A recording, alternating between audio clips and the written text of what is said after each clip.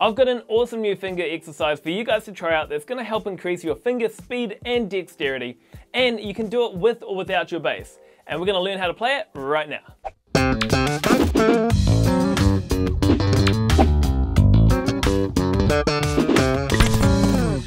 Hey guys, Clay here from Clay's Bass Lessons, where each week I help you guys master the bass, find your groove, and put a little music in your life. I've been flat out this week because I'm playing in a theatre show run for the musical Catch Me If You Can.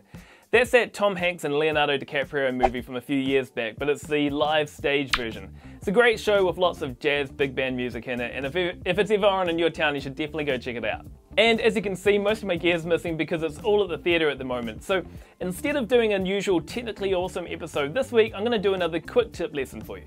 I want to start using these quick tip videos as a way of giving you guys a regular exercise challenge to have a go at.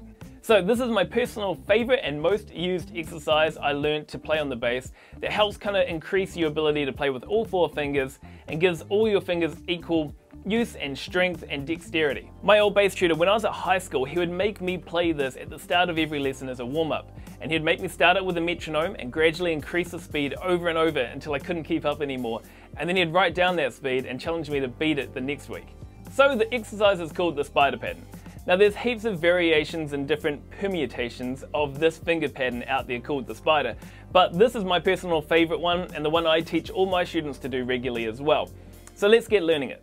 So we usually play this pattern at the 5th to 8th fret position on the neck. You start finger 1 on the A on the E string, and every second note in the pattern will be on the A string. And the finger pattern goes like this. We go finger 1, then 3 down on the A string, 2, 4, 3, 1, 4, 2. So just repeating that again, 1, 3, 2, 4, 3, 1, 4, 2. 1, 3, 2, 4, 3, 1, 4, 2. It can be a lot trickier than it looks, especially that last couple of fingers between finger 4 and 2. If you're not used to using finger 4 like that, it's a really great way of challenging you to get more used to using it. Just remember though, when you're doing the pattern, keep the other fingers behind the one you're playing down. Don't let your fingers jump out as you play every note. Keep them down nice and low, and especially the ones behind where you're playing should be still down, basically touching the string. Not pressing it down, but still touching. And make sure that you can play the notes legato, that it's not short staccato notes, but nice and smooth and ringing through. Now, if you find it too hard to go straight into that pattern, what you can do to start off with is just play all of the notes on the E string. So you can play it 1, 3, 2, 4, 3, 1, 4, 2, all on the E string.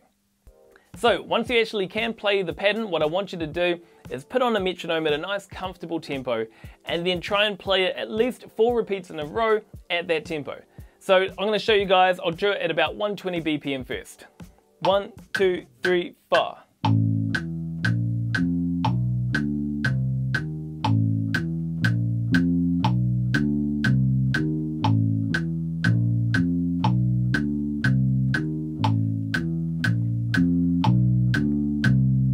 Cool. Once you've got that, then what you're going to do is gradually increase in increments of about 10 or 20 BPM each time, and keep going round and round until you can't keep up anymore. And then once you get that speed, mark that speed down and challenge yourself to beat it the next day.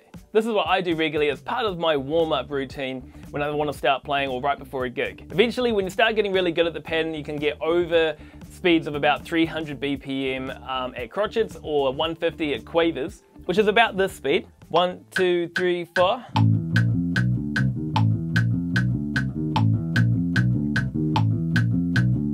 Then what we can do is start to up the challenge and move every A string note down to the D string. So the pattern will become this. 1, 2, 3, 4.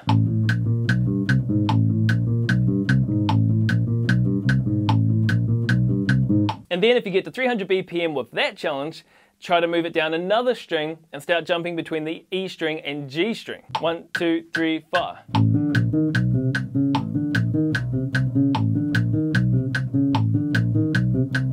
As you can see, when you get to that stage, you can start to see why it's called the spider pattern. Your fingers look like really creepy spider legs running across the neck. And lastly, I did say that you can practice this exercise with or without your bass.